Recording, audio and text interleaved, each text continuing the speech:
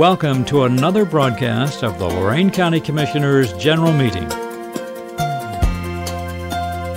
Unless otherwise announced, meetings are held Thursday mornings at 9:30 at the Lorain County Administration Building, 226 Middle Avenue, 4th floor, downtown Elyria. These are public meetings, and as always, you are invited to attend.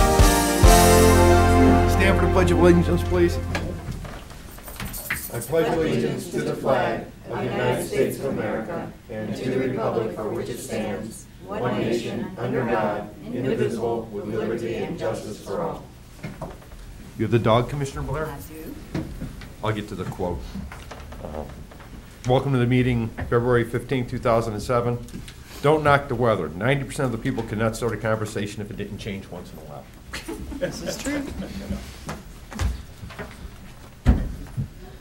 I don't see any posting that tells me anything about this charming animal. Check with your assistant. I guess she's on Taking strike. you for a walk. Well, we have a red collar. This is a dog. It's a Norwegian Elkhound, Commissioner. You see, this is a team up here. The Board of Commissioners works as a team, okay? And it's a male. And what else about it? It's available now. Sit. Can you sit? Can you sit? Sit. Sit. Sit. Listens like Cortez does, huh? Can you sit? Huh?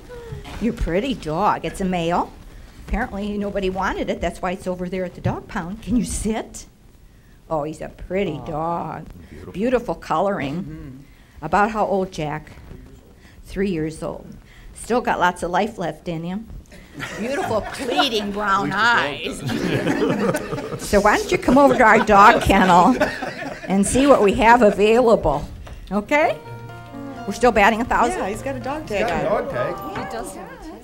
Owner turn in, Jack? Was it?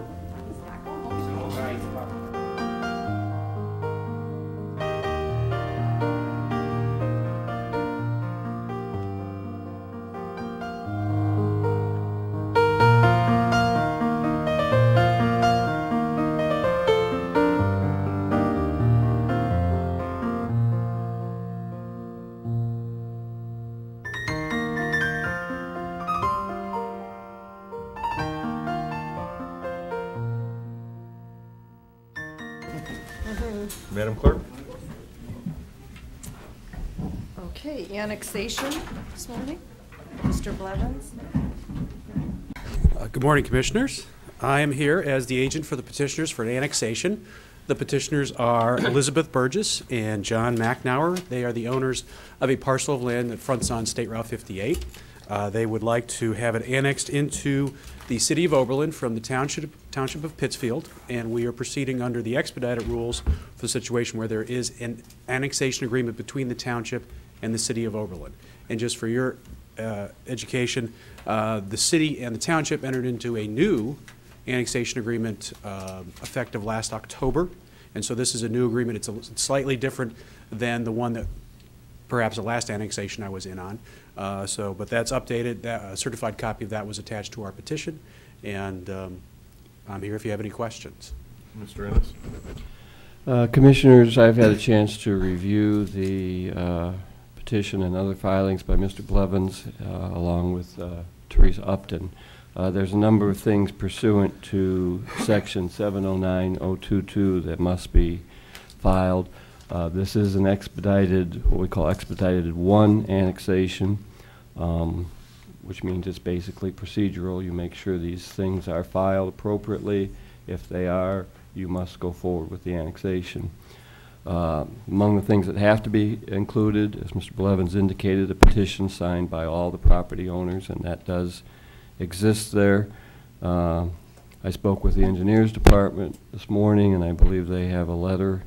They indicate the map and the legal description are proper, that the land is contiguous to the city.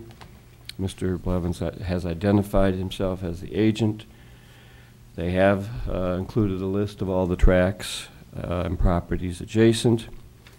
Once again, as Mr. Blevins has indicated, there is an annexation agreement, and there has to be an appropriate waiver language included in the petition. So based on my review of the documents, all the requirements of 70902 are present, and I believe pursuant to law, this annexation should be approved. Do we need a motion to that, Jerry? You should make a motion that since all the requirements of 70902 have been met, the annexation should be approved. Okay. I need to repeat that, or can we just use yours? No, we can put that, Okay, and put that I'll on the go record. over with a longer, put all those necessary things in the resolution when we draft it up, but So that will do moved. for now. Second. Any discussion? Mr. Kayla? Aye. Ms. Kukowski? Aye. Ms. Blair? Aye. All right. Thank you. Thank you, Commissioners. Paul. Okay, Kathleen Horvath from the TB Clinic is here today. Good morning. Good morning. I'm glad this is today and not yesterday. Aren't we all? I've come here to ask for your support for the TB levy to be placed on the May ballot. Tuberculosis Clinic continues to work very hard to combat tuberculosis in our communities. And to maintain that goal, we need to have passage of a levy. There's a lot of things about tuberculosis that if you don't have someone in the family that has tuberculosis, or that you're in the medical profession, you probably don't know a lot about it other than it is a contagious disease. But it is treatable and curable. And there are several different types of tuberculosis that we're dealing with today. And the first one is, of course, the disease process itself, where you're infectious and are put on medication, and that is provided on what we call directly observed therapy, where you take the medicine out to the patient daily and observe them taking the medicine, so you're assured that they get every single dose. And another type of tuberculosis is the latent TB infection, where you have been around someone with active disease and you have that germ in your body, but you don't necessarily have active tuberculosis. But if you would have some other type of illness, diabetes, HIV positive, some immunosuppressive disease, that disease could be activated very easily, and we've seen that on several occasions. So it's important that we also treat people who have latent TB infection. Multi-drug resistant TB has been around for, I'd say, the last 10 years, and multi-drug resistant TB is where the patient is resistant to 2 of the first-line drugs. And so it makes it extremely difficult. These people must be on directly observed therapy, and what we use is some second-line drugs, which are a little more toxic, and those people have to be followed very closely. The newest form of tuberculosis is called XDR-TB, for extensively drug-resistant or extreme drug-resistant TB. There is no cure for that TB. The germ has mutated to an extent that it is resistant to all first-line and second-line drugs. So we are preparing some kind of a program to address this in the future if it should come to Lorain County. The one thing to remember about tuberculosis cases is that every case of TB was just once a positive reactor. So it's important to treat the latent TB infections also. I provided you with a handout here with some statistics on numbers of cases that have gone up and down. And currently, last year we had 6 cases. We were in the top 6 counties in Ohio for numbers of cases of TB. There were 180 cases in those 6 locations, those 6 counties, and in 82 other counties there were 60 cases in the state. Also, the number of cases is kind of like a roller coaster. They go up and down, and you can never determine. Although we work for extinction of TB, it's extremely hard, especially with the foreign-born people coming into the communities. The latent TB infection people that we have treated this year was a total of 85, 35 female and 50 male. In that group, 54 were U.S. born and 46% were foreign born from various countries that I have listed on the graph. And then I've also provided you a graph from the World Health Organization that shows the countries that are now experiencing cases of XDR-TB, and of course the United States is one of those. With people just a plane ride away, it's very easy for these diseases to come across the country extremely fast.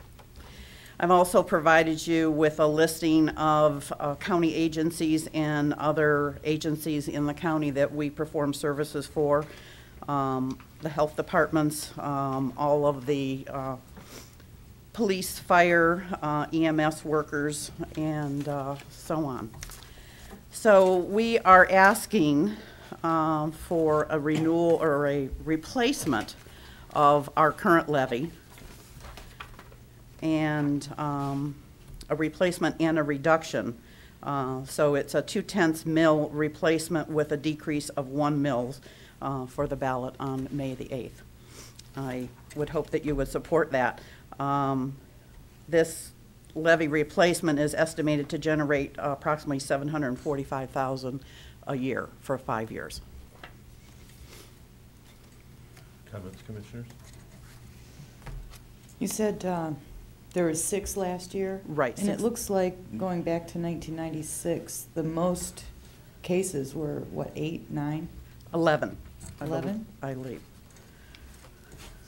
Okay, yeah, 1999, Yeah. it's 11. 745,000 that this generates, is that your entire budget? That is our entire budget.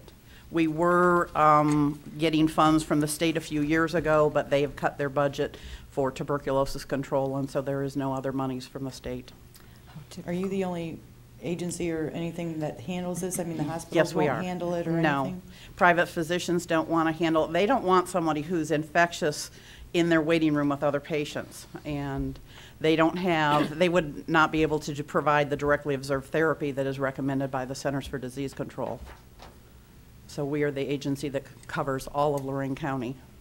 So in essence, it's about $100,000 per person.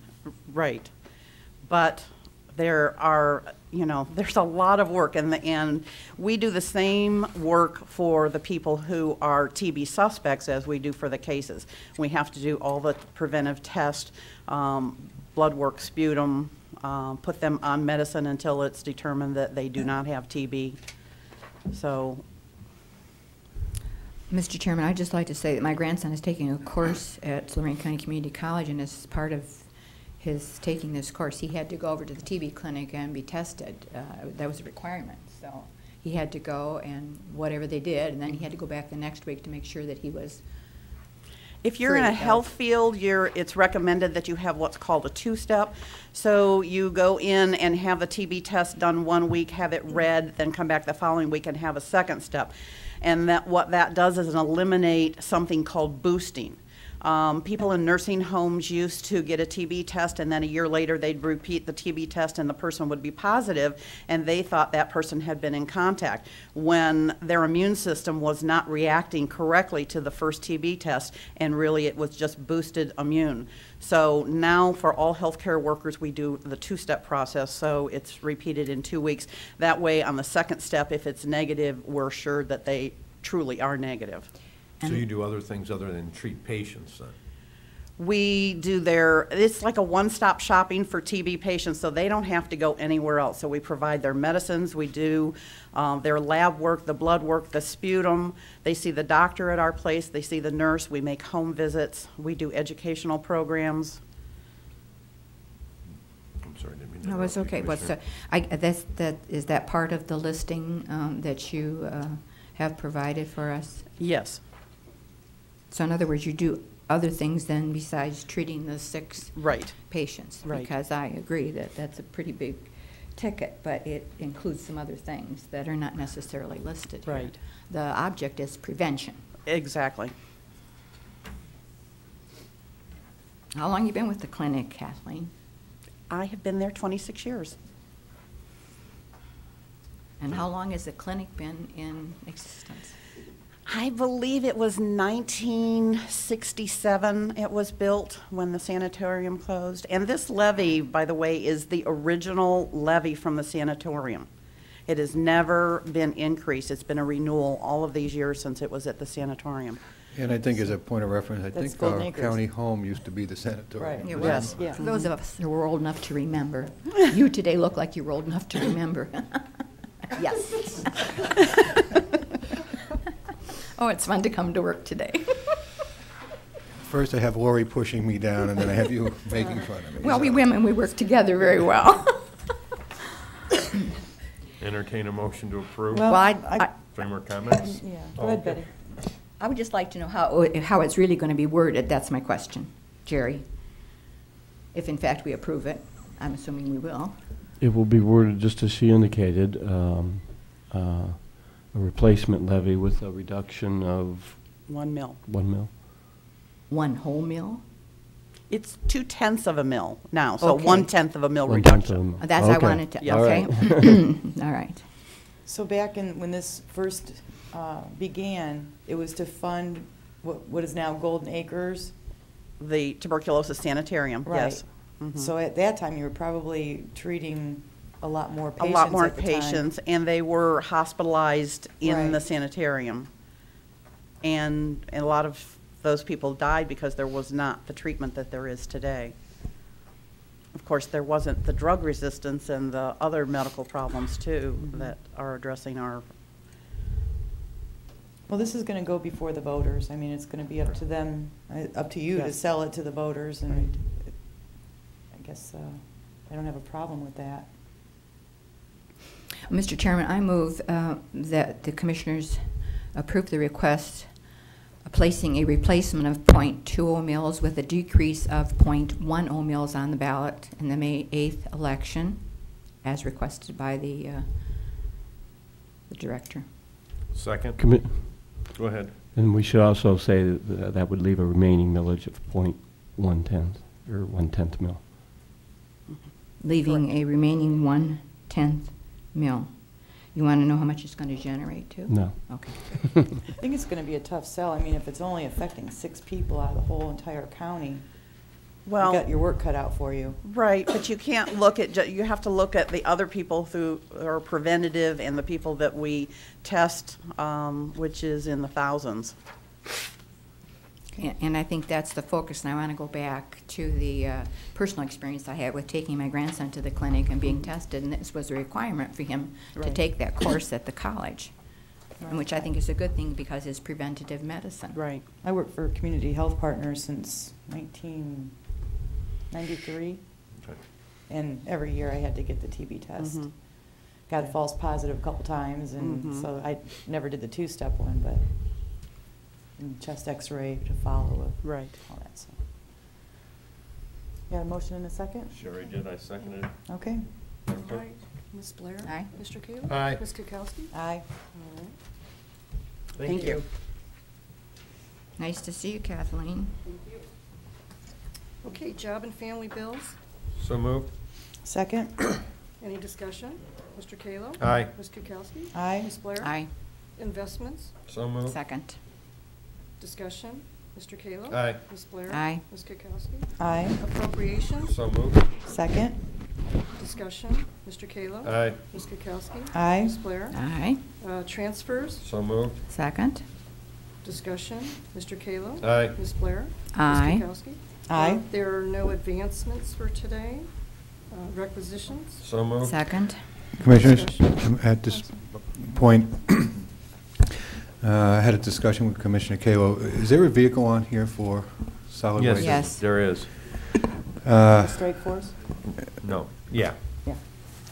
Excuse me? Yes. Yes. Yeah. Solid Waste Strike Force. What we talked about, though, Jim and I, especially with the concerns we have with the weather and all of our transporting, which I'll talk about in comments, I really think we need to buy a 4-wheel vehicle for moving emergency personnel and hospital personnel instead of just a van that isn't, it's 2-wheel drive. We had, and I'm glad you told me you're going to talk about your comments, so I won't talk about it in my Go ahead, comments. that's fine, go ahead. That's fine, go ahead. I just think that with some lessons learned last evening, because we had some because we had some difficulties with the amount of vehicles that we had that were capable of transversing the county with all the heavy snowfall. I think that some of our tertiary vehicles, we should have them on a list and prepared to go into service should we experience another emergency. And this vehicle here, probably we should go back and rethink our position on getting a four-wheel drive. It's a little bit more expense initially, but if we run into a situation, we can press that vehicle into service. We have plenty of two-wheel drive vehicles available to us. We only had a handful of four-wheel drive vehicles, and we have bought a lot of four-wheel drives over the last couple of years, but I think now that strategically everything that we buy, we need to look to see if we can get some additional usage out of it in times of emergency. We could have used 3 or 4 more four-wheel drive vehicles at least the other evening, specifically to run people to jobs. We have a lot of 24/7 operations, and we needed to transport those people. And Commissioner Kalo was involved with that, and I'm sure he'll report some very positive results. But I'd like to go back and have solid waste look at buying a four-wheel drive vehicle. That'll probably mean that we have to buy a crew cab because we're going to use the van to transport. Some of the interns, some of the summer help with the program, and the only thing that would be big enough to do that would probably be either an excursion, a Suburban, or a crew cab pickup truck, which will be a few $1,000s more. But I really think that we need to start strategically looking at some of these vehicles that are not in the county main fleet and make sure that we have them equipped to be pressed into service. And I would further say that we probably need to have it ready for a plow so that we could back up some of our county vehicles with it should we have a plow go down. We had a plow go down and we lost one of them. It wasn't critical, but we could have used another one. And if it's not needed, of course the plow can be left in the warehouse and nothing's going to happen to it. So, but anyway, I'm getting a little bit long-winded here. Is it just? Yes, you are. Mr. Chairman, I'll withdraw my second for all of those. Fine. I'll suggest we hold that one. Yeah. And I don't know, I also, I don't know if it was requisitions or appropriations, we had a blanket PO for Clemens Nelson. Yes. We do that every year. But didn't an issue come up about having to have an attorney on staff? Absolutely. Is that still pending, or? No, it's actually been something that's been going on for a while. Good memory on that. That came out a couple weeks ago. We saw another news flash on that. The State Supreme Court has ruled that only attorneys can prepare labor contracts, which, no disrespect to my wonderful peer sitting to my right here, but I think it's a bunch of hogwash. And the lobbyists for the attorneys should be commended because they routinely make sure that regular people can't do regular jobs. So now we can't do our work in front of the Bureau of Workers' Comp, and now we can't do our work in front of SPBR or SERB or even prepare a simple thing like a contract. Needless to say, on the labor side of the house, they're under no such restrictions when they have people at the table. What we do is our negotiators are not attorneys, but the preparation of the final contract is prepared by one of their in-house attorneys, and then it is sent to the prosecutor's office for review. So it does have the attorney touch on it, and it has met the requirements, if not the essence, of what they're intending to do. So we're okay. Okay. So we pulled the van Okay. requisition. And then the other requisitions? Are is- fine. They're all fine. Are We're okay fine. with that? Right. Okay, let's just take a vote. Mr. Kalo? Aye. Ms. Blair? Aye. Ms. Kukowski? Aye. All right. Travel expenses, So moved. Second? discussion. Mr. Kalo? Aye. Ms. Kukowski? Aye. Ms. Blair? Aye. Bills, So moved. Second. discussion. Mr. Kalo? Aye. Ms. Blair? Aye. Ms. Kukowski? Aye. Okay. Number 9, authorize various personnel actions as indicated on the summary sheet for employees within jurisdiction of the Lorain County Board of Commissioners. Mr. Cortez? Yes, Commissioners, I'd like to request an executive session at the conclusion of our regular board meeting today, specifically to discuss new hires at Golden Acres and Job and Family Services. I also have a brief update on where we are with our negotiations with the United Steelworkers of America. I just want to point out that Shirley's not here, and we're still being very explanatory in our request for the executive session.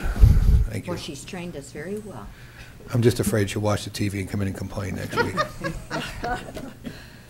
Okay.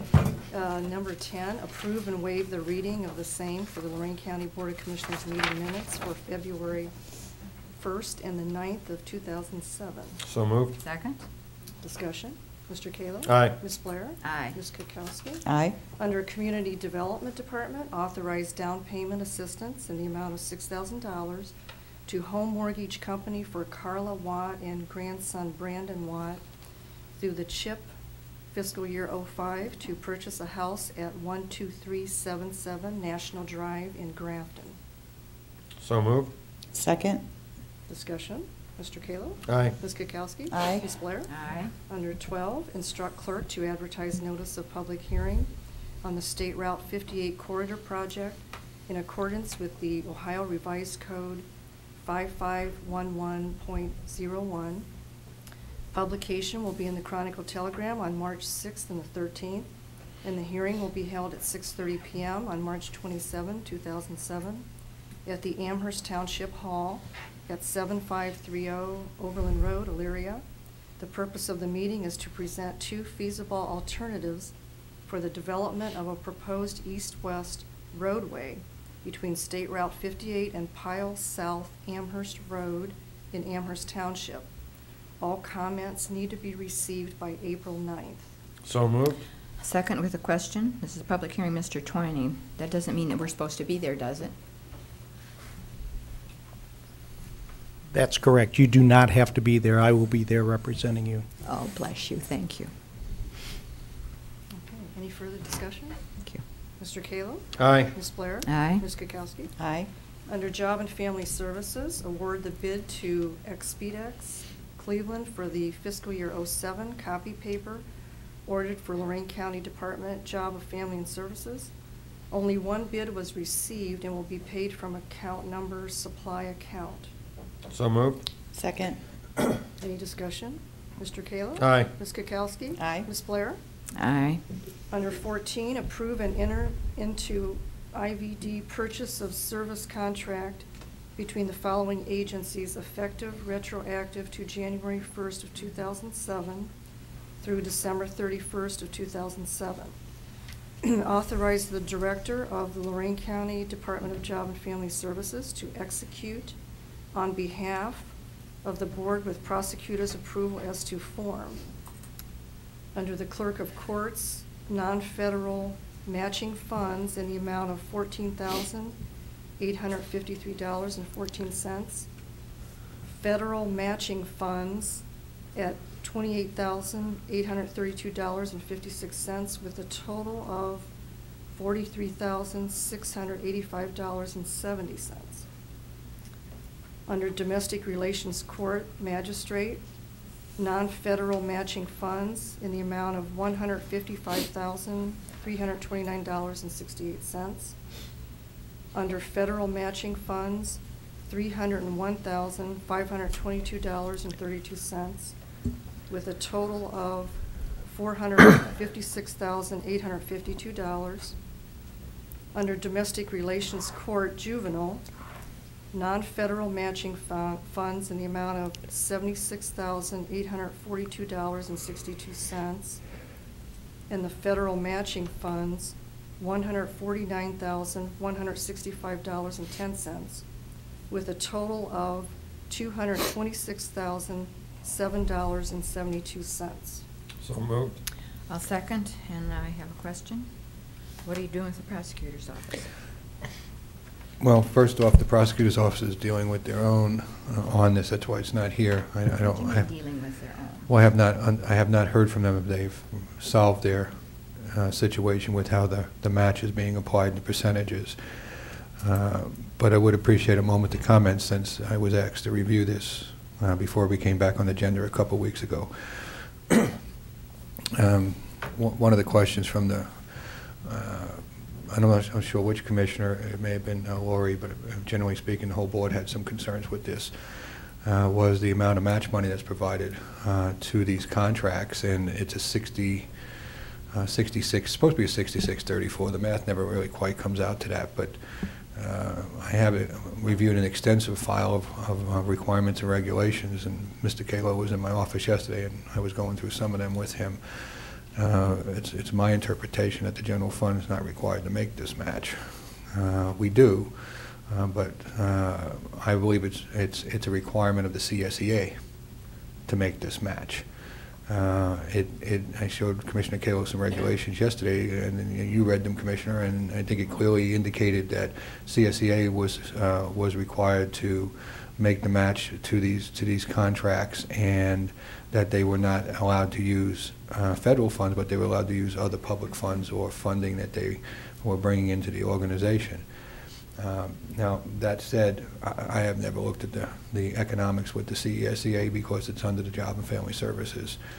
I don't know how much money they have, how much they don't. I don't know where their other sources of funding are for these contracts, non-federal. Could be that we end up, instead of giving them the money this way, we end up plugging it in the CSEA to have these contracts. I just don't know.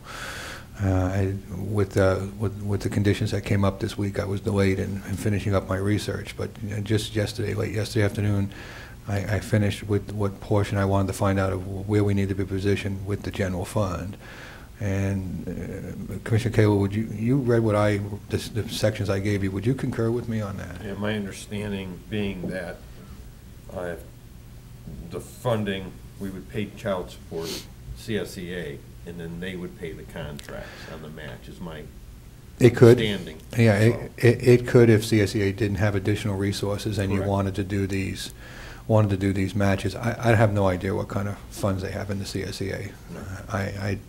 I've never seen that. Not that it wouldn't be provided to us. I just didn't have an opportunity to request it and take a look at all the financials over there. You know, even on this alone, we're talking about $320,000 right there. A lot of these things are blind as we struggle with economics here in the county, and we're preparing to make some tough decisions. These are the type of things that folks aren't aware of. We have a $1.6 million mandatory share of the Job and Family Services to match benefits for our community. If you lump in the prosecutor's attorney contract to this, you're looking at another $500,000. You're looking at $2.1 million of money that needs to be provided for these services that are blind to the ordinary observer, that they don't realize where a lot of our funding goes. So it becomes difficult as we progress along, and maybe sometimes we need to do better explaining of where these monies are going. But once again, I don't know if the CSEA has the economic resources to make that match. I don't know what type of financing they have outside of the federal funds. Should you do this? Probably. Do you need to do this? Mandatory? No, you do not need to do it. I think at this point it's something we need to look at through this year going into next year. Absolutely. But I was asked to look, and that's what I've determined. Thank you. Don't you think we should hold off on this until you have a chance to find out what their funding levels are? It's already a retrospective contract. I'm not sure what our deadlines are on it. Again, this week got a little bit difficult, and I was only able to catch up with the issue again late yesterday. I don't know if we have additional time to wait. Somebody here from? I don't know if there's anybody here from police.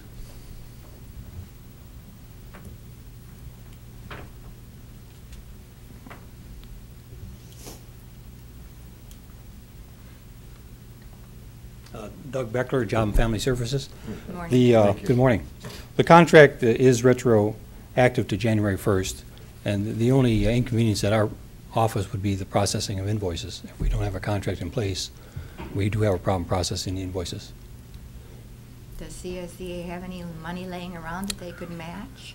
I am not privy to that side of the business. I really don't know. Yeah, I had. I bet I know. I did have extensive discussions with Mary Lou Golsky yesterday on this, and she indicated to me, well, we didn't do this, then CSEA is just going to come asking for money rather than doing it this way, and Well, or that we would, I think in her words, we would bankrupt the CSEA. But again, without looking at the financials of the CSEA, I really have no idea what the resources there are, or even what they're doing with the resources. Maybe there could be some restructuring for some economies and efficiency. I don't know.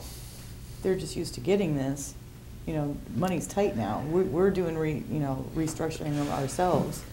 And everybody else is going to have to start doing that also. Well, and again, I'm not in any disagreement. I went and I looked at what I was asked to look at, and if I'm tasked to take a look differently and see what's available, I'll do that also. I recommend that you dig a little deeper and see how deep their pockets are. Maybe they can come up with the cash themselves. Never know till you ask. I had those discussions yesterday. I will take a look at that with the CSEA. Just going to take a little time. I'm not going to be able to get it before next Thursday. Though I know what my docket is, and looking at the all the financials and money in, money out, and trying to place it, it's going to take a little while. So I just wanted to let you know that. So where's that going to leave CSEA at then? I don't think it should, as long as it's not a problem with the chondros being retroed. We're doing this now. This will come back, a lot of this money comes back to the general fund. So if we were late in the year where we were pushing our budgets real hard, and I would say we're probably going to be exhausted without this money coming in. But right now, we have appropriated money to those departments for the salaries and expenditures and things like that. It's just, all this does is slow down some of the invoices, but it doesn't stop people from working. Okay, so services are still provided. Correct, sir. Doug, would you agree with that? Yes, sir. Okay, thank you. So I'll withdraw my motion, then we'll pull this off of the agenda. When you do present it back to us, I think it should include all of the contracts that we have, including the prosecutor's office. That's a whole separate issue they're working on, Commissioner. It might be, but I'm tired of looking at on the agenda, off the agenda, on the agenda, off the agenda. Either we are or we aren't. Let's get with the program. That's our state at work for us. Pardon me? That's our state at work for us. Oh, yeah, well, but we are left with the problem, and that's our county agency providing services. Okay, Mr. Cordez?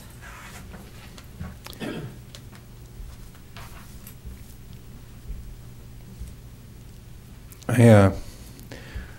Mr. Kalo, you're going to speak to our event the other evening. I'll just take Go over ahead, the. you can have it, and then I'll add to it. Go ahead. I just want to thank the emergency management folks and our county maintenance crew and a sundry of volunteers that staffed up our disaster center. We had quite a crew out, and everybody did a fine job. When we learned some lessons, and we provided some real services into the community. We were running nurses into the various hospitals with our volunteer crews. We were also trying to staff up our own agencies. We did run some corrections offices in with our maintenance crew. County home was a bit of a challenge, as it always is, making sure that we have the proper staffing. And so we did that throughout the night. Tom Kelly was snowed in Washington, D.C., but I will tell you that I think he was greatly upset that he missed the opportunity to be here coordinating. He was trying to get back early just to be here before the storm hit. Tom really takes his job very, very seriously, but Alice Weber did a superb job for us. In his stead, Mr. Kelly was in constant contact with the office, almost like an expectant father. We had people man our station, our center down there throughout the evening and into the next morning. We called it yesterday afternoon, late in the day, and we figured that the worst of the event had occurred. And we don't want to go too far, because when roads are impassable, we'll staff up and we'll provide services. Once they become passable, we don't want to be providing services simply because somebody's driveway is blocked and they haven't shoveled out. So we figured yesterday about 3:30, 3 o'clock that the worst had passed, and by about 5 we had closed down the center. But we did learn some lessons. We need to meet. We need to talk about those lessons learned. We still had what I consider a shortage of adequate vehicles to meet all the needs. One of the things I'm going to recommend to the commissioners is on our jury buses. We tried to get the jury buses up and running. Mr. Chavez sent the crews down there. They did get them running, but because of the conditions of the buses, they're much older, and they're usually hand-me-downs from the transit system, and they don't have the proper tires or equipment on them. I think that we need to look sometime in the future at investing in a newer bus, if not a completely new one, and making sure that it's capable of handling heavy weather. We could have used that bus over the event to make sure that we picked up people and got them into either EMH, CHP, other nursing homes, our own nursing home. Those are the kind of services we do in disasters during, through EMA, through emergency management, and there was a bit of a lack of capability to handle that kind of rough weather, and we need to look at that, and then we need to plan accordingly. Unfortunately, once we plan for it, it may never occur for the next 3 or 4 years again, but certainly having a real event, we didn't have any significant problems in the county, but I want to make sure that we don't let the opportunity to improve our performance pass. But I want to commend those people again, that everybody that participated, they did a real great job for us. And that's all I have to report this morning. With the exception of I did cancel 2 things we were supposed to do this morning, and that was the Public Service Institute Growth Partnership Collaboration on the public sector training piece that's going to be offered in this building. You will be seeing that presentation next Thursday. And I also had on tap to make a presentation on a potential reduction in services for the Lorain County Transit that needs to be reviewed and starting the process, since we have a significant budget shortfall in transit.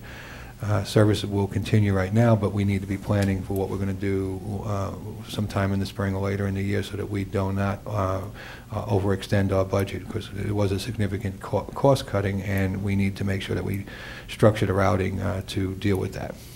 So that was supposed to be today, and that'll be on for next week also. Have we been in contact with the cities on seeing if they contribute to the transit?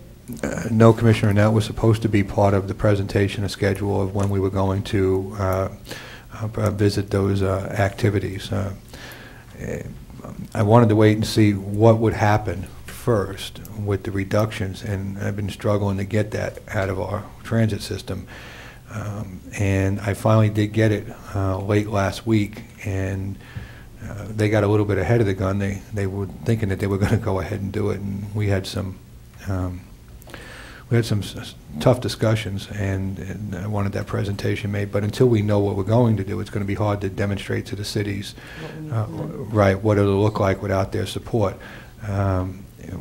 So we have some interesting scenarios on tap about what we can do, but I think that this board should see it first, and we should see it publicly, and then we can make our move into the communities. I can see the biggest user is the city of Lorain right now, and I see they're struggling with their budget issues. You know, I'm keenly aware that they still have some difficulties there. But we did talk to the mayor when he was here, when he requested our assistance on the ballpark about supporting transit. I did make it known to his senior administrative staff that we will be looking at that, and I'm a little bit saddened that he mustn't think we're serious because he didn't put it in his budget request. That's very disturbing to me. We haven't been down to make a presentation to council.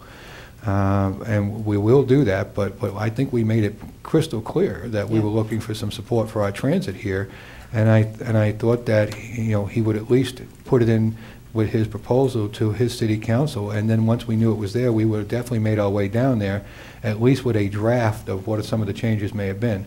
That hasn't occurred, and I'm not confident that it's going to occur. It should have occurred in their budgetary process right now. Hopefully we were all at the same meeting when we brought that up. I hope the rest of the board recalls that we said it right here in this room.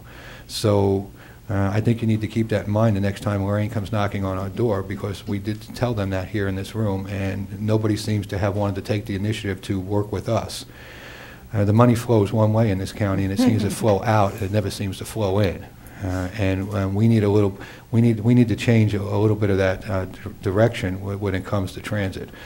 And I don't mean to be giving Lorain a tough time. We're going to be going to all the communities, but that's the one that we specifically talked to, and I had those discussions with. It would have been nice if we seen it before council. Even if they disapproved it, we could have went down there and we could have made our case for support. It's very difficult to go to council and make a case for support when the administration doesn't get it before council. Right. That concludes my remarks this morning. Thank you. Mr. Ennis? Commissioners, just going back to that TP levy. Kathy, that's supposed to be 5 years. I don't think we indicated the I bet not. number of years, so we should amend that to be a 5-year levy commencing in 2008. As mover of the motion, I'll also move to amend it to include the language that Mr. Ennis just has verbalized. I'll second it. Any discussion? Ms. Blair? Aye. Mr. Kayla? Aye. Ms. Kukowski? Aye. Other than that, I think Jim has already asked for an executive session on personnel matters. Yes, that's Okay. correct. And I think I need to modify because Mr. Sorensen will be also joining us for that executive session on the personnel matter. Okay. And that's all I have, Commissioners. Okay. Commissioners report? I have no report this morning. Before the great snow on Sunday, I was invited to attend a session at the Spirit of 76 Museum in Wellington to hear Dan Rice, who is the President and Chief Executive Officer of the Ohio and Erie Canalway Coalition, speak about the National Heritage Area and share his expertise on how we in Lorain County might become a National Heritage Area. It was a very interesting presentation, and they had coffee, cookies, and frozen pipes. Which one did you eat? I chewed on frozen pipes. Yeah, to tag on to what Jim had said, our maintenance department did a yeoman's job really getting out there, and then the concerns we talked about yesterday afternoon were the vehicles we had and getting people to work. The nursing personnel at the 2 hospitals in the county, CHP and EMH, and getting our own staff in. So it's something we definitely have to look at. If we're going to buy vehicles, we should buy vehicles that'll serve more than one purpose than sitting down the side when someone has Absolutely. to make a trip. So, also had an NOACA meeting on Friday. It's been in the paper about the Avon interchange. Seems that it's going to be quite a contentious issue. I let everyone speak from the other counties before I made my comments, and just explained as they tried to put new policy that I will make sure, as long as I sit on the NOACA board, that those policies are enforced for each and every new project that comes down the pipe, and they should be careful what they do so it doesn't bite them on the backside. So that's the end of my report. Commissioner, can I talk to you a little bit about that issue? You can with talk about NOACA? anything you like.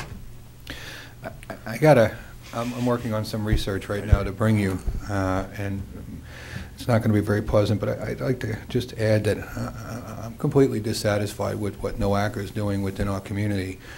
I think that there is, through NOACA, by various forces that don't want to see growth in Lorain County and see the outmigration from our neighbor to the east, they're putting forth some initiatives that are starting to fracture our own community, and it's displeasing to me that they're using us as a testing ground for initiatives that they have not done other places. We now have our own communities fighting with each other here in Lorain County, especially over this new thing that if that TIF district over there should do revenue sharing. Now, I'm not against revenue sharing at all through the communities, but they have not required this before, nor have they brought up that issue before. What they're trying to do is impede the amount of votes that Lorain County can bring to the table in a unified voice to get that work done over there on that exchange.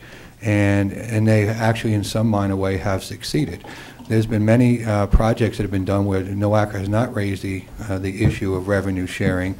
I see this not as a positive proposal that they're making. I see it as a way of fracturing the votes and fracturing the community in Lorain County. And no, I've been disturbed by NOACA before. I'm completely dissatisfied with the way they support us here in Lorain County.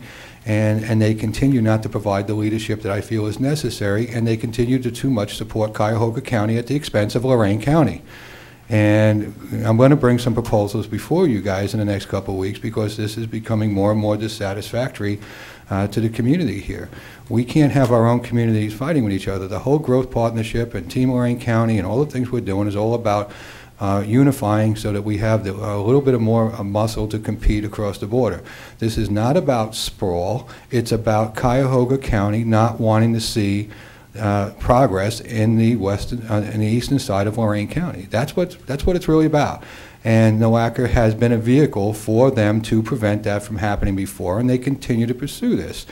A few years ago, Commissioner Blair was very successful at dealing with that when she was the president of NOACA, but after she got the road widening, no disrespect, Commissioner, but they spanked you pretty good for that too. They didn't open the road, and then they voted you out of the presidency. Well, but they gave it back to me again. Don't be so harsh. I need to be harsh, Commissioner, because this is not. They're not doing this to be positive. They're doing this to prevent. They is a 38-member board.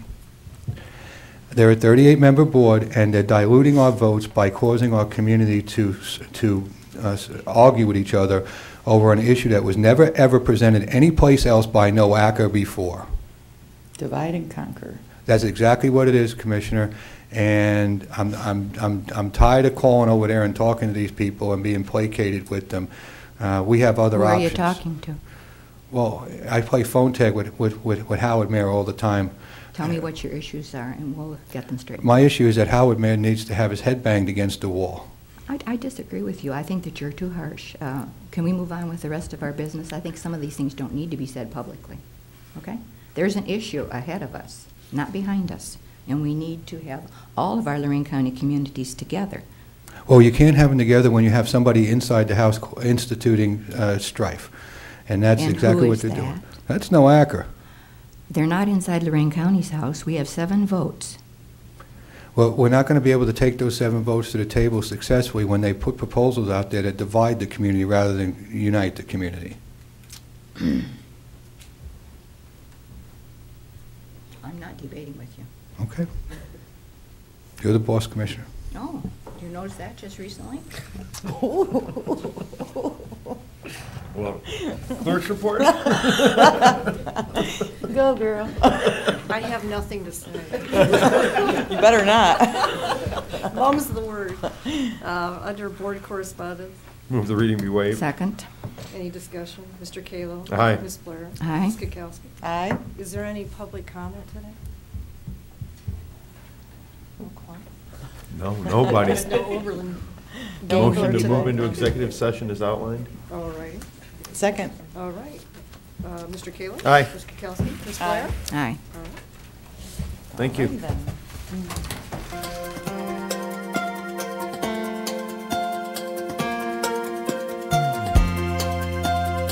Unless otherwise announced, meetings are held Thursday mornings at 9:30 at the Lorain County Administration Building, 226 Middle Avenue, 4th floor, downtown Elyria. These are public meetings, and as always, you are invited to attend.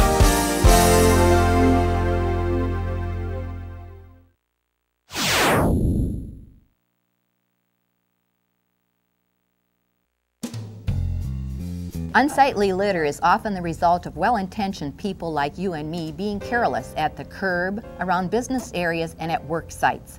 Lucky the Ladybug, Ohio's first lady of litter prevention, says nobody wants to live or work around trash. Litter lowers property values and it's costly to clean up. Keep Lorain County beautiful. Put the lid on trash.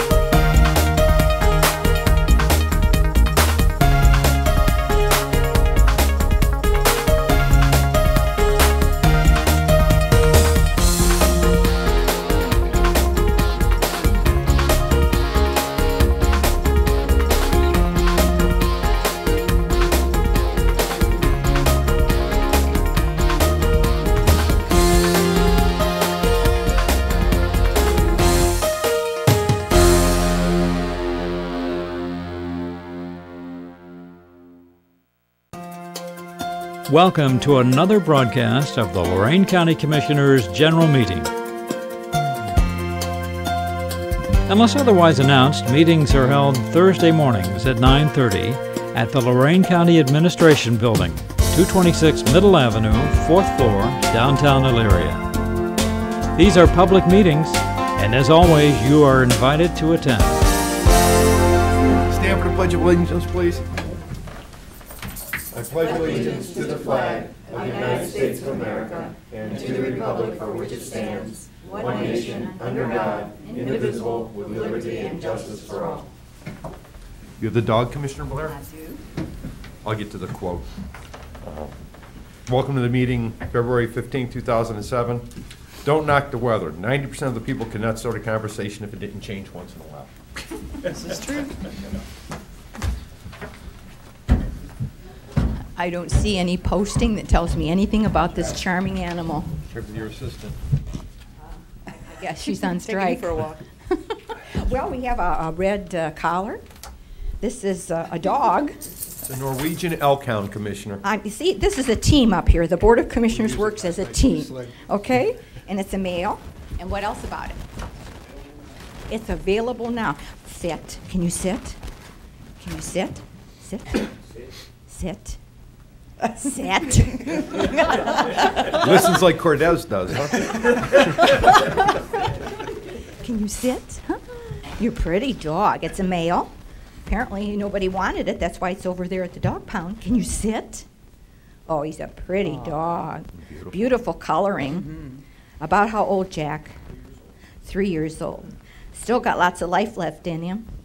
Beautiful pleading brown eyes. So why don't you come over to our dog kennel and see what we have available, okay? We're still batting 1,000? Yeah, he's got a dog tag Got a on. dog tag. He does have a tag. Owner turn in, Jack? Was it?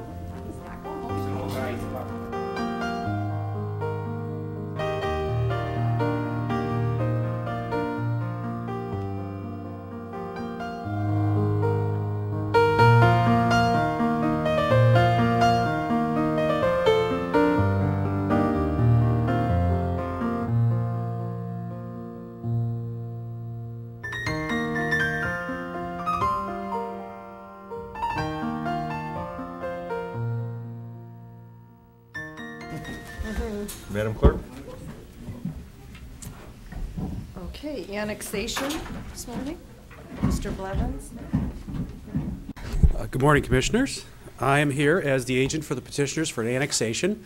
The petitioners are Elizabeth Burgess and John McNauer. They are the owners of a parcel of land that fronts on State Route 58.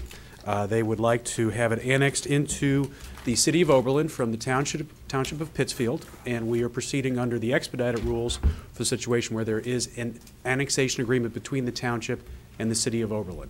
And just for your education, the city and the township entered into a new annexation agreement effective last October, and so this is a new agreement. It's slightly different than the one that perhaps the last annexation I was in on.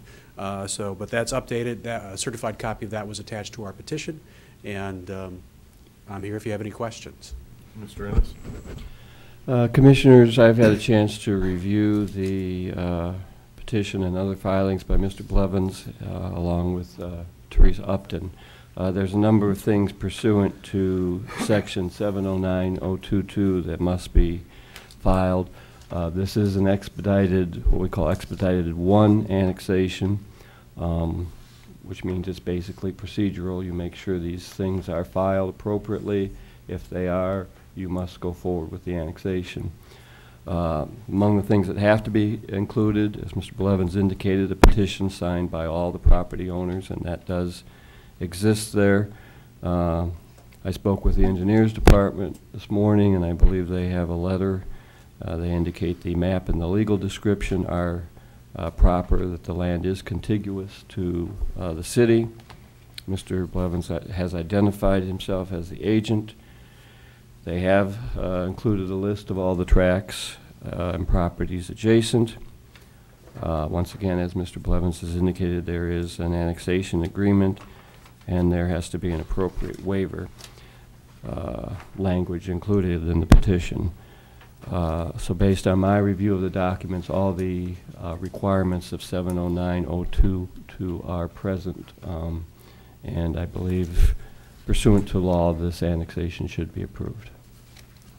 Do we need a motion to that, Jerry? You should make a motion that since all the requirements of 709.022 have been met, the annexation should be approved. I need to repeat that, or can we just use yours? No, we can put that, Okay, and I'll put that in I'll the go record. over with a longer put all those necessary things in the resolution when we draft it up. But So that will do moved. for now. Second. Any discussion? Mr. Kayla? Aye. Ms. Kukowski? Aye. Ms. Blair? Aye. All right. Thank you. Thank you, Commissioners. Paul. Okay, Kathleen Horvath from the TB Clinic is here today. Good morning. Good morning. I'm glad this is today and not yesterday. Aren't we all? I've come here to ask for your support for the TB levy to be placed on the May ballot. Tuberculosis Clinic continues to work very hard to combat tuberculosis in our communities. And to maintain that goal, we need to have passage of a levy. There's a lot of things about tuberculosis that if you don't have someone in the family that has tuberculosis, or that you're in the medical profession, you probably don't know a lot about it other than it is a contagious disease. But it is treatable and curable. And there are several different types of tuberculosis that we're dealing with today. And the first one is, of course, the disease process itself, where you're infectious and are put on medication, and that is provided on what we call directly observed therapy, where you take the medicine out to the patient daily and observe them taking the medicine, so you're assured that they get every single dose. And another type of tuberculosis is the latent TB infection, where you have been around someone with active disease and you have that germ in your body, but you don't necessarily have active tuberculosis. But if you would have some other type of illness, diabetes, HIV positive, some immunosuppressive disease, that disease could be activated very easily, and we've seen that on several occasions. So it's important that we also treat people who have latent TB infection. Multi-drug resistant TB has been around for, I'd say, the last 10 years, and multi-drug resistant TB is where the patient is resistant to 2 of the first-line drugs. And so it makes it extremely difficult. These people must be on directly observed therapy, and what we use is some second-line drugs, which are a little more toxic, and those people have to be followed very closely. The newest form of tuberculosis is called XDR-TB, for extensively drug-resistant or extreme drug-resistant TB. There is no cure for that TB. The germ has mutated to an extent that it is resistant to all first-line and second-line drugs. So we are preparing some kind of a program to address this in the future if it should come to Lorain County. The one thing to remember about tuberculosis cases is that every case of TB was just once a positive reactor. So it's important to treat the latent TB infections also. I provided you with a handout here with some statistics on numbers of cases that have gone up and down. And currently, last year we had 6 cases. We were in the top 6 counties in Ohio for numbers of cases of TB. There were 180 cases in those 6 locations, those 6 counties, and in 82 other counties there were 60 cases in the state.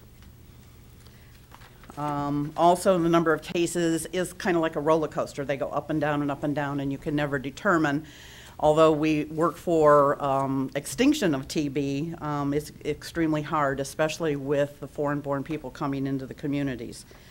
The latent TB infection people that we have treated this year was a total of 85, 35 female and 50 male. In that group, 54 were U.S. born and 46% were foreign born from various countries that I have listed on the graph. And then I've also provided you a graph from the World Health Organization that shows the countries that are now experiencing cases of XDR-TB, and of course the United States is one of those. With people just a plane ride away, it's very easy for these diseases to come across the country extremely fast. I've also provided you with a listing of county agencies and other agencies in the county that we perform services for. The health departments, all of the police, fire, EMS workers, and so on. So we are asking for a renewal or a replacement of our current levy, and a replacement and a reduction. So it's a 2/10 mil replacement with a decrease of 1 mil for the ballot on May the 8th. I would hope that you would support that. This levy replacement is estimated to generate approximately $745,000 a year for 5 years. Comments, Commissioners? You said there were 6 last year? Right. And it looks like, going back to 1996, the most cases were, what, 8, 9? 11. 11? I believe. Okay, yeah, 1999, Yeah. it's 11. 745,000 that this generates, is that your entire budget? That is our entire budget. We were getting funds from the state a few years ago, but they have cut their budget for tuberculosis control, and so there is no other monies from the state. Are you the only agency or anything that handles this? I mean, the hospitals Yes, we won't are. handle it or No. anything? Private physicians don't want to handle it. They don't want somebody who's infectious in their waiting room with other patients. And they don't have, they would not be able to provide the directly observed therapy that is recommended by the Centers for Disease Control. So we are the agency that covers all of Lorain County. So in essence, it's about $100,000 per person.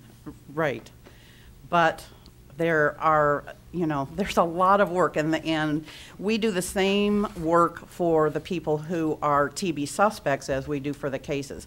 We have to do all the preventive tests, blood work, sputum, put them on medicine until it's determined that they do not have TB. So, Mr. Chairman, I'd just like to say that my grandson is taking a course at Lorain County Community College, and as part of his taking this course, he had to go over to the TB clinic and be tested. That was a requirement. So he had to go, and whatever they did, and then he had to go back the next week to make sure that he was if you're in a free of- health field, it's recommended that you have what's called a 2-step. So you go in and have the TB test done 1 week, have it read, then come back the following week and have a 2nd step. And what that does is eliminate something called boosting. People in nursing homes used to get a TB test, and then a year later they'd repeat the TB test and the person would be positive, and they thought that person had been in contact when their immune system was not reacting correctly to the first TB test, and really it was just boosted immune. So now for all healthcare workers we do the 2-step process, so it's repeated in 2 weeks. That way on the 2nd step, if it's negative, we're assured that they truly are negative. So you do other things other than treat patients then? We do it's like a one-stop shopping for TB patients, so they don't have to go anywhere else. So we provide their medicines, we do their lab work, the blood work, the sputum. They see the doctor at our place, they see the nurse, we make home visits, we do educational programs. I'm sorry, didn't mean to No, it's interrupt you, okay. What's Commissioner. is that part of the listing that you have provided for us? Yes. So in other words, you do other things then besides treating the 6 Right. patients? Right. Because I agree that that's a pretty big ticket, but it includes some other things that are not necessarily listed here. Right. The object is prevention. Exactly. How long you been with the clinic, Kathleen? I have been there 26 years. And how long has the clinic been in existence? I believe it was 1967 it was built when the sanatorium closed. And this levy, by the way, is the original levy from the sanatorium. It has never been increased. It's been a renewal all of these years since it was at the sanatorium. And I think as a point of reference, I That's think Golden our Acres. county home used to be the sanatorium. Right. It Yes. was. Yeah. For those of us who were old enough to remember, you today look like you were old enough to remember. Yes. Oh, it's fun to come to work today. First I have Lori pushing me down, and then I have you making fun of me. Well, we so. women, we work together very well. Entertain a motion to approve. Well, Any more comments? Yeah, Oh, go ahead, okay. Betty.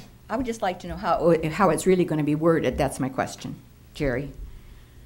If in fact we approve it, I'm assuming we will. It will be worded just as she indicated, a replacement levy with a reduction of 1 mil. 1 mil.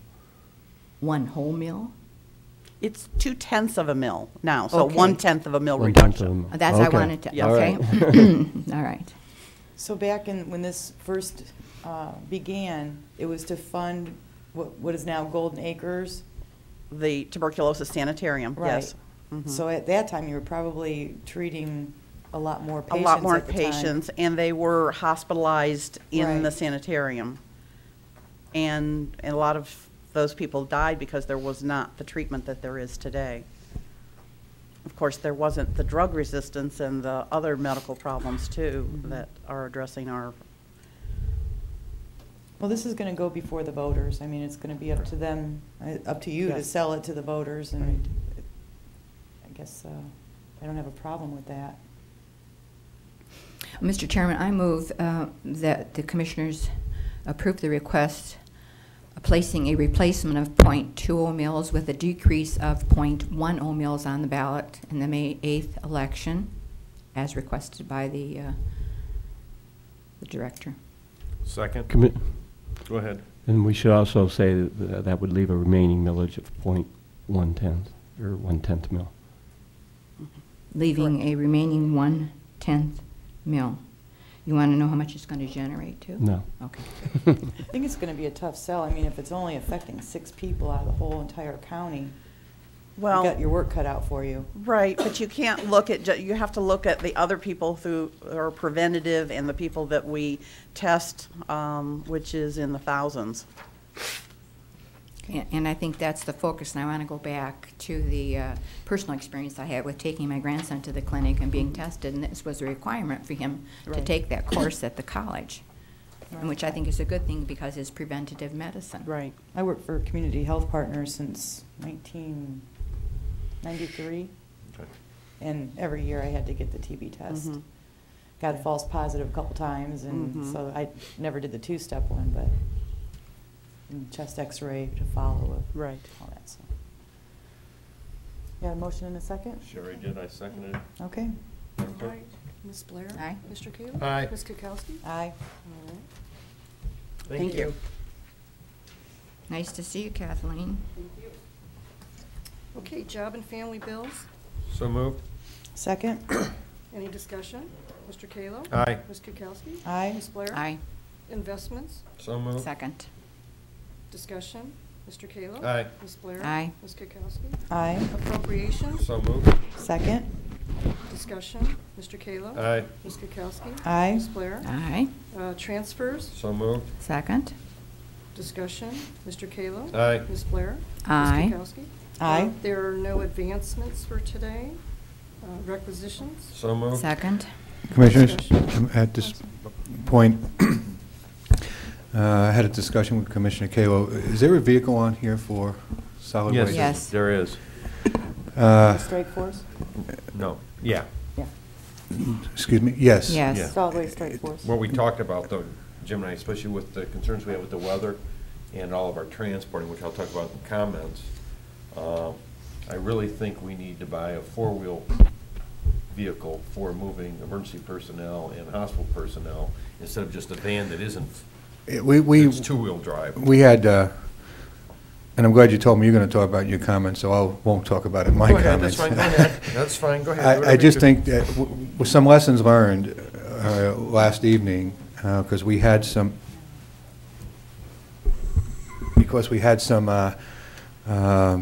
difficulties with the amount of vehicles that we had that were capable of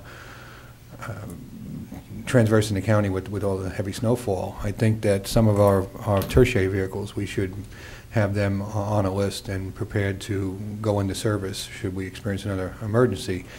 And this vehicle here, probably, we should go back and rethink our position on getting a 4-wheel drive. It's a little bit more expense initially, But if we run into a situation, we can press that vehicle into service. We have plenty of two-wheel drive vehicles available to us. We only had a handful of four-wheel drive vehicles, and we have bought a lot of four-wheel drives over the last couple of years, but I think now that strategically everything that we buy, we need to look to see if we can get some additional usage out of it in times of emergency. We could have used 3 or 4 more four-wheel drive vehicles at least the other evening, specifically to run people to jobs. We have a lot of 24/7 operations, and we needed to transport those people. And Commissioner Kalo was involved with that, and I'm sure he'll report some very positive results. But I'd like to go back and have solid waste look at buying a four-wheel drive vehicle. That'll probably mean that we have to buy a crew cab because we're going to use the van to transport. Some of the interns, some of the summer help with the program, and the only thing that would be big enough to do that would probably be either an excursion, a Suburban, or a crew cab pickup truck, which will be a few $1,000s more. But I really think that we need to start strategically looking at some of these vehicles that are not in the county main fleet and make sure that we have them equipped to be pressed into service. And I would further say that we probably need to have it ready for a plow so that we could back up some of our county vehicles with it should we have a plow go down. We had a plow go down and we lost one of them. It wasn't critical, but we could have used another one. And if it's not needed, of course the plow can be left in the warehouse and nothing's going to happen to it. So, but anyway, I'm getting a little bit long-winded here. Is it just? Yes, you are. Mr. Chairman, I'll withdraw my second for all of those. I'll suggest we hold that one. Yeah.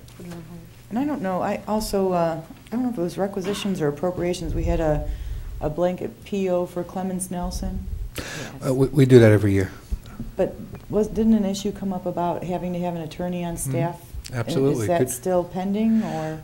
No, it's actually been something that's been going on for a while. Good memory on that. That came out a couple weeks ago. We saw another news flash on that. The State Supreme Court has ruled that only attorneys can prepare labor contracts, which, no disrespect to my wonderful peer sitting to my right here, but I think it's a bunch of hogwash. And the lobbyists for the attorneys should be commended because they routinely make sure that regular people can't do regular jobs.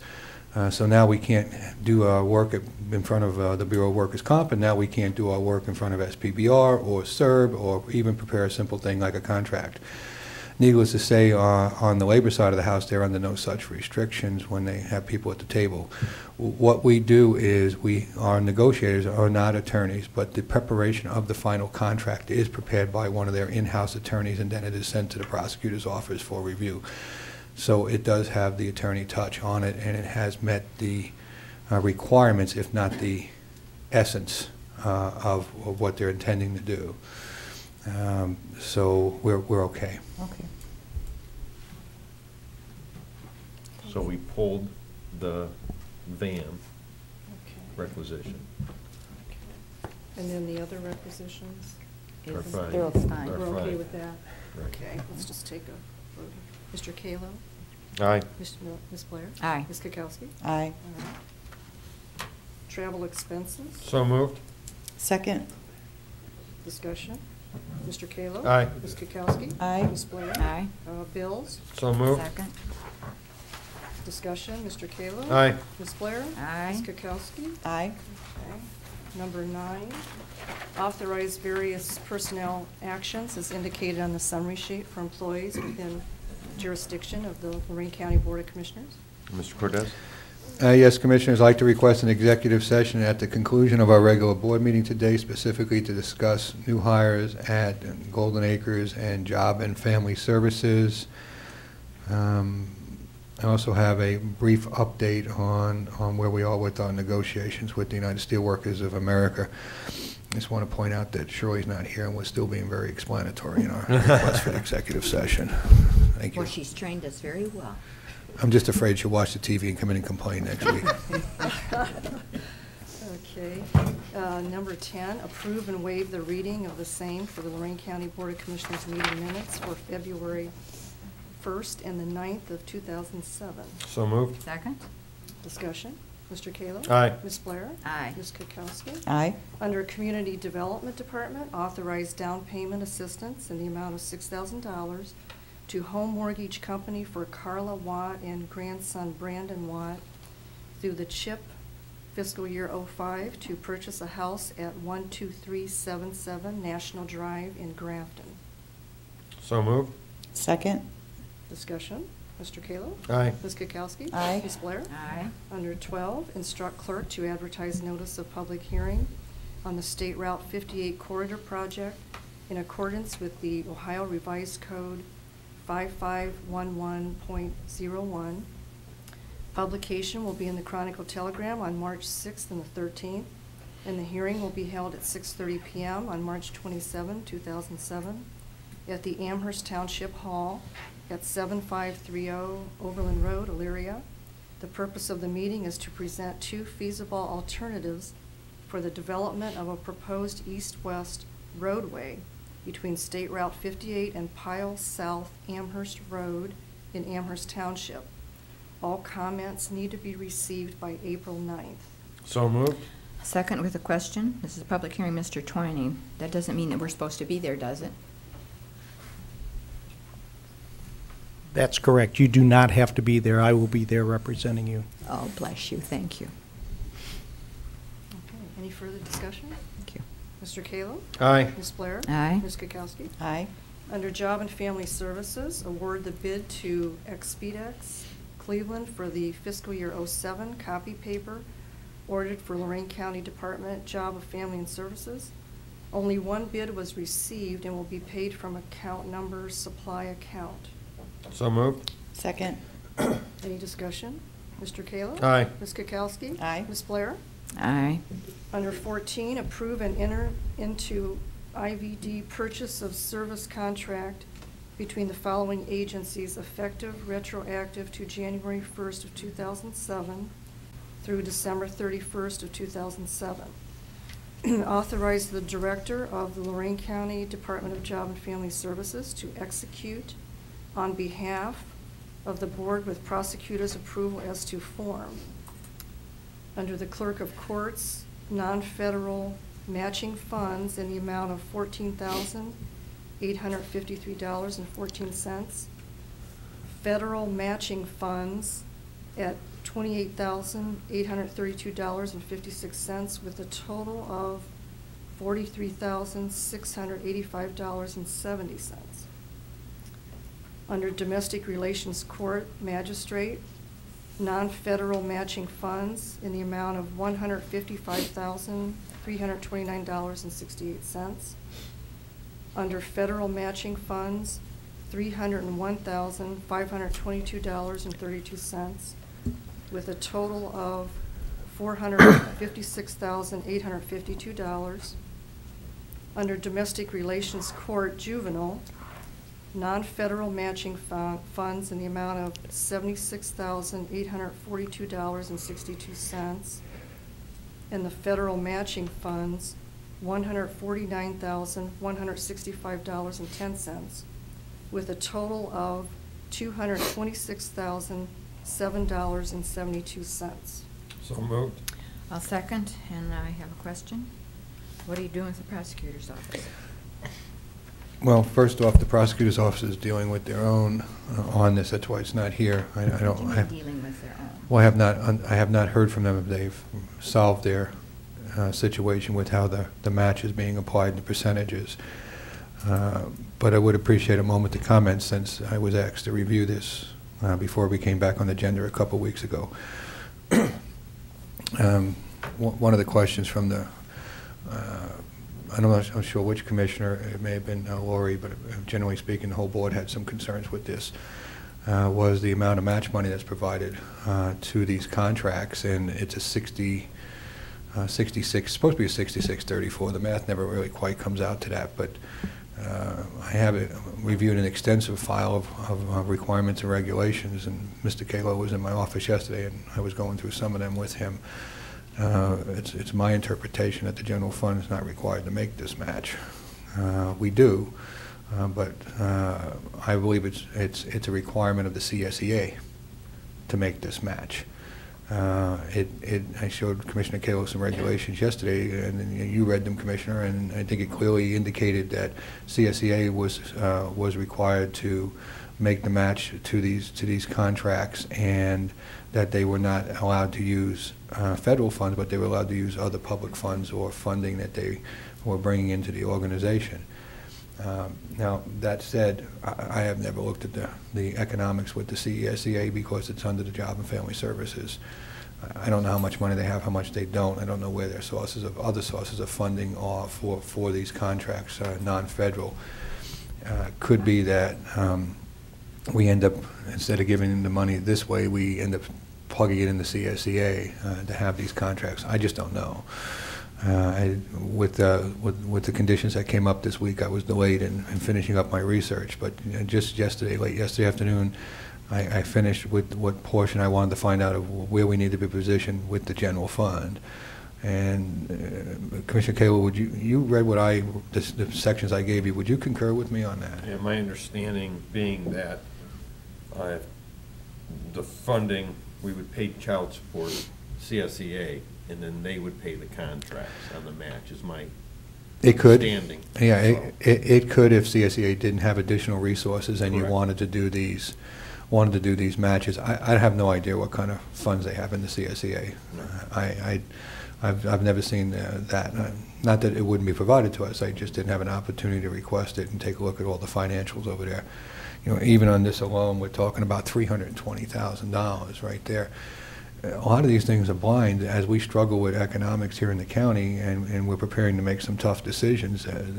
These are the type of things that folks aren't aware of. We have a $1.6 million mandatory share of the Job and Family Services to match benefits for our community. If you lump in the prosecutor's attorney contract to this, you're looking at another $500,000. You're looking at $2.1 million of money that needs to be provided for these services that are blind to the ordinary observer, that they don't realize where a lot of our funding goes. So it becomes difficult as we progress along, and maybe sometimes we need to do better explaining of where these monies are going. But once again, I don't know if CSEA has the economic resources to make that match. I don't know what type of financing they have outside of the federal funds. Should you do this? Probably. Do you need to do this? Mandatory? No, you do not need to do it. I think at this point it's something we need to look at through this year going into next year. Absolutely. But I was asked to look, and that's what I've determined. Thank you. Don't you think we should hold off on this until you have a chance to find out what their funding levels are?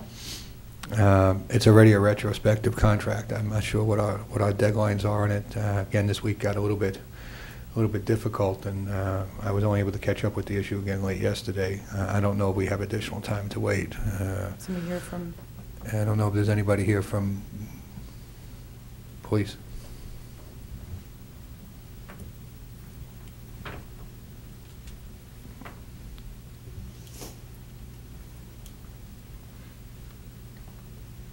Doug Beckler, Job and Family Services. Good morning. Good morning. The contract is retroactive to January 1st, and the only inconvenience at our office would be the processing of invoices. If we don't have a contract in place, we do have a problem processing the invoices. Does CSEA have any money laying around that they could match?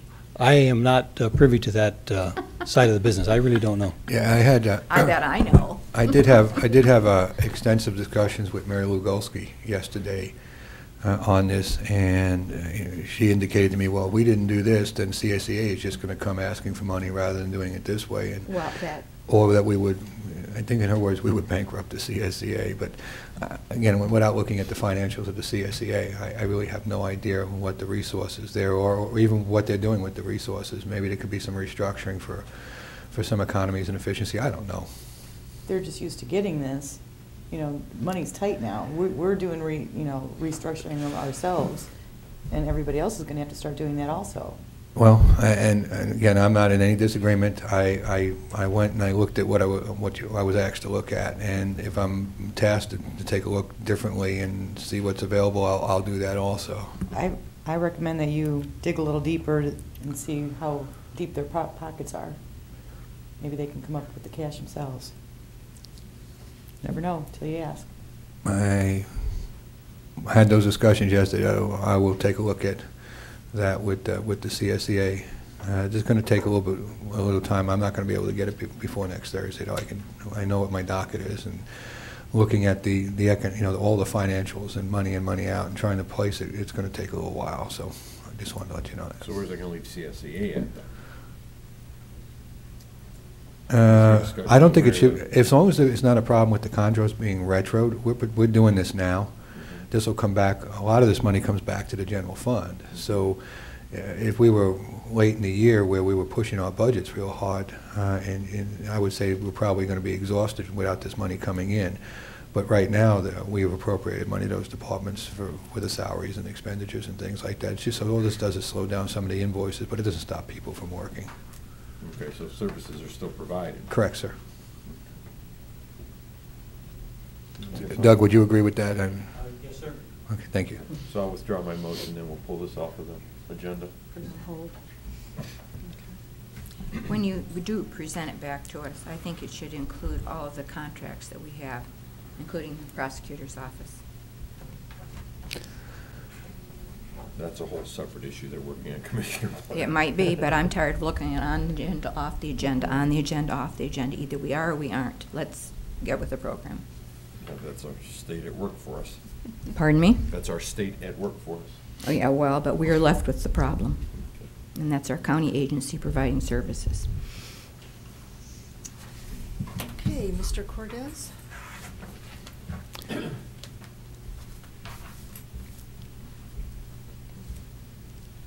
Yeah.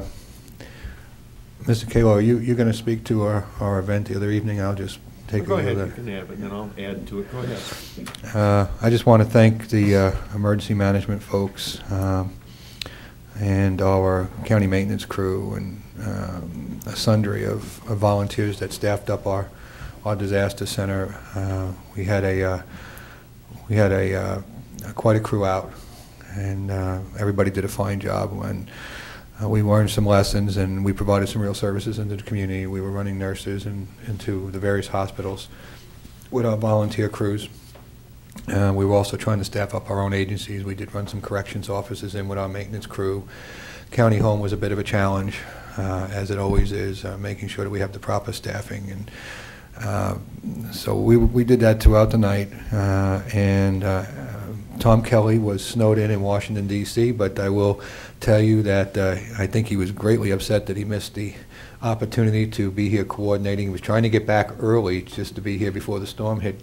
Tom really takes his job very, very seriously. But Alice Weber did a superb job for us, and his dad, Mr. Kelly, was in constant contact with the office, almost like an expectant father.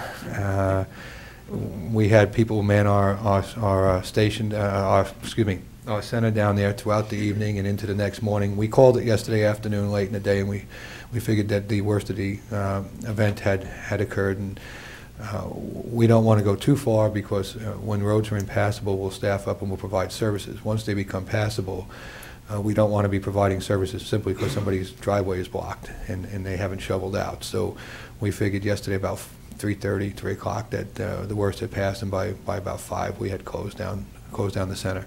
But we did learn some lessons. We need to meet. We need to talk about those lessons learned. We still had what I consider a shortage of adequate vehicles to meet all the needs. One of the things I'm going to recommend to the commissioners is on our jury buses. We tried to get the jury buses up and running.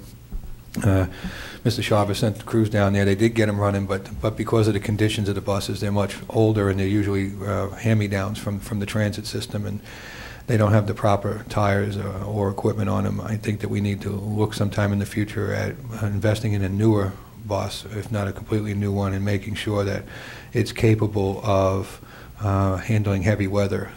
We could have used that bus over the event to make sure that we picked up people and got them into either EMH, CHP, other nursing homes, our own nursing home. Those are the kind of services we do in disasters during through EMA, through emergency management, and there was a bit of a lack of capability to handle that kind of rough weather, and we need to look at that, and then we need to plan accordingly. Unfortunately, once we plan for it, it may never occur for the next 3 or 4 years again, but certainly having a real event, we didn't have any significant problems in the county. but I want to make sure that we don't let the opportunity to improve our performance pass. But I want to commend those people again, that everybody that participated. They did a real great job for us. And that's all I have to report this morning. With the exception of I did cancel 2 things we were supposed to do this morning, and that was the Public Service Institute Growth Partnership Collaboration on the public sector training piece that's going to be offered in this building. You will be seeing that presentation next Thursday. And I also had on tap to make a presentation on a potential reduction in services for the Lorain County Transit that needs to be reviewed and starting the process, since we have a significant budget shortfall in transit. Service will continue right now, but we need to be planning for what we're going to do sometime in the spring or later in the year, so that we do not overextend our budget, because it was a significant cost cutting, and we need to make sure that we structure the routing to deal with that. So that was supposed to be today, and that'll be on for next week also. Have we been in contact with the cities on seeing if they contribute to the transit? No, Commissioner, and that was supposed to be part of the presentation, a schedule of when we were going to visit those activities. I wanted to wait and see what would happen first with the reductions, and I've been struggling to get that out of our transit system. And I finally did get it late last week, and they got a little bit ahead of the gun. They were thinking that they were going to go ahead and do it, and we had some tough discussions, and I wanted that presentation made. But until we know what we're going to do, it's going to be hard to demonstrate to the cities, right, what it'll look like without their support. So we have some interesting scenarios on tap about what we can do, but I think that this board should see it first, and we should see it publicly, and then we can make our move into the communities. I can see the biggest user is the city of Lorain right now, and I see they're struggling with their budget issues. You know, I'm keenly aware that they still have some difficulties there. We did talk to the mayor when he was here, when he requested our assistance on the ballpark about supporting transit. I did make it known to his senior administrative staff that we will be looking at that, and I'm a little bit saddened that he mustn't think we're serious because he didn't put it in his budget request. That's very disturbing to me. We haven't been down to make a presentation to council.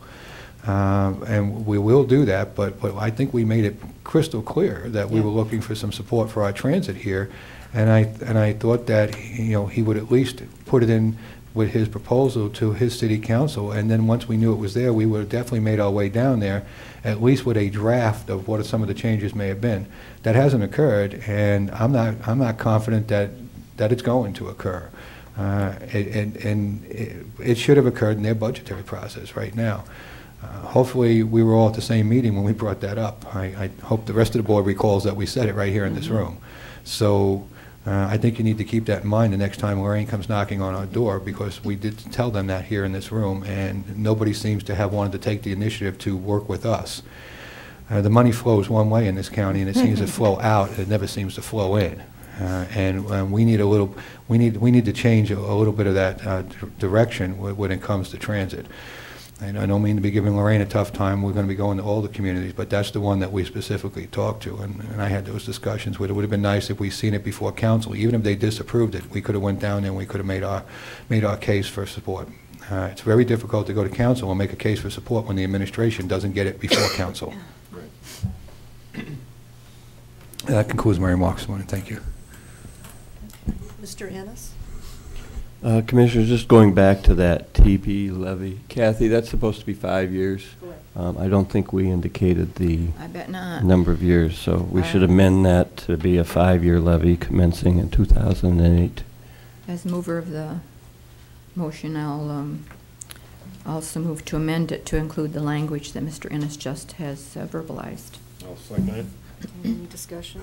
Ms. Blair? Aye. Mr. Kalin? Aye. Ms. Kukowski? Aye. Other than that, I think Jim has already asked for an executive session on personnel matters.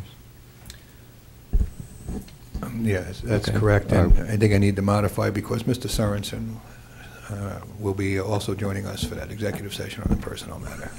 Okay. And that's all I have, Commissioners. Okay. Commissioners report? I have no report this morning. Before the great snow on Sunday, I was invited to attend a session at the Spirit of 76 Museum in Wellington to hear Dan Rice, who is the President and Chief Executive Officer of the Ohio and Erie Canalway Coalition, speak about the National Heritage Area and share his expertise on how we in Lorain County might become a National Heritage Area. It was a very interesting presentation, and they had coffee, cookies, and frozen pipes. Which one did you eat? I chewed on frozen pipes. Yeah, to tag on to what Jim had said, our maintenance department did a yeoman's job really getting out there, and then the concerns we talked about yesterday afternoon were the vehicles we had and getting people to work. The nursing personnel at the 2 hospitals in the county, CHP and EMH, and getting our own staff in. So it's something we definitely have to look at. If we're going to buy vehicles, we should buy vehicles that'll serve more than one purpose than sitting down the side when someone has to make a trip. So, also had no NOACA meeting on Friday. It's been in the paper about the Avon interchange. Seems that it's going to be quite a contentious issue. I let everyone speak from the other counties before I made my comments, and just explained as they tried to put new policy that I will make sure, as long as I sit on the NOACA board, that those policies are enforced for each and every new project that comes down the pipe, and they should be careful what they do so it doesn't bite them on the backside. So that's the end of my report. Commissioner, can I talk to you a little bit about that issue? You can talk about anything you like.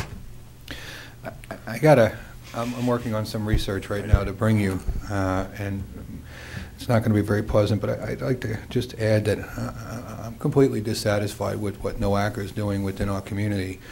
I think that there is, through NOACA, by various forces that don't want to see growth in Lorain County and see the outmigration from our neighbor to the east, they're putting forth some initiatives that are starting to fracture our own community, and it's displeasing to me that they're using us as a testing ground for initiatives that they have not done other places. We now have our own communities fighting with each other here in Lorain County, especially over this new thing that if that TIF district over there should do revenue sharing. Now, I'm not against revenue sharing at all through the communities, but they have not required this before, nor have they brought up that issue before. What they're trying to do is impede the amount of votes that Lorain County can bring to the table in a unified voice to get that work done over there on that exchange.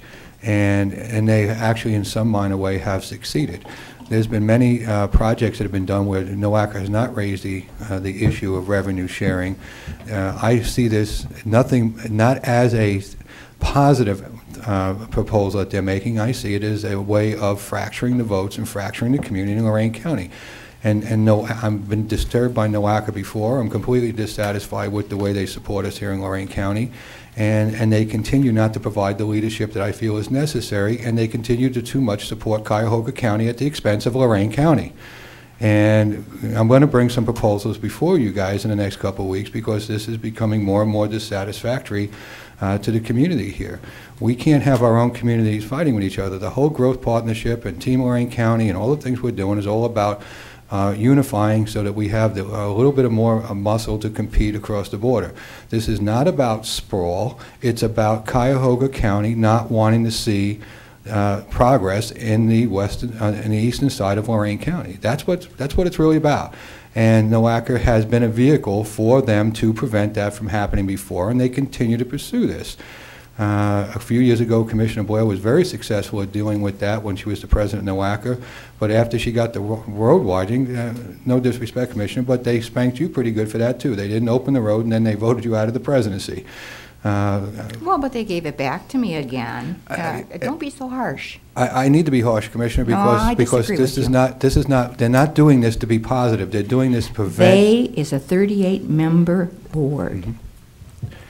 They're a 38-member board, and they're diluting our votes by causing our community to argue with each other over an issue that was never ever presented anyplace else by NOACA before.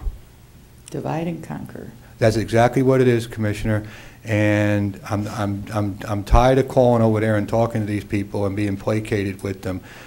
We have other options. Who are you talking to? Well, I play phone tag with Howard Mayer all the time. Tell me what your issues are, and we'll get them straight. My issue is that Howard Mayer needs to have his head banged against the wall. I disagree with you. I think that you're too harsh. Can we move on with the rest of our business? I think some of these things don't need to be said publicly. Okay? There's an issue ahead of us, not behind us, and we need to have all of our Lorain County communities together. Well, you can't have them together when you have somebody inside the house instituting strife. And that's And exactly who what is they're that? doing. That's no Acker. They're not inside Lorain County's house. We have 7 votes. Well, we're not going to be able to take those 7 votes to the table successfully when they put proposals out there that divide the community rather than unite the community. I'm not debating with you. Okay? You're the boss, Commissioner. Oh, did you notice that just recently? Well, clerk's report? Go, girl. I have nothing to say. You better not. Mum's the word. Under board correspondence, Move the reading be waived. Second. any discussion? Mr. Kallo? Aye. Ms. Blair? Aye. Ms. Kukowski? Aye. Is there any public comment today? No, nobody. There's no Oberlin. Motion to today. move into executive session is outlined. All right, Second. all right. Mr. Kallo? Aye. Ms. Kukowski? Ms. Blair? Aye. All right. Thank you. Alrighty then.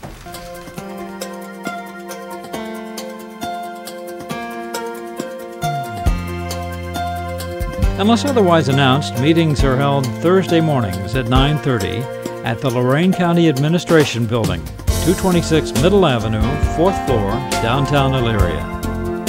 These are public meetings, and as always, you are invited to attend.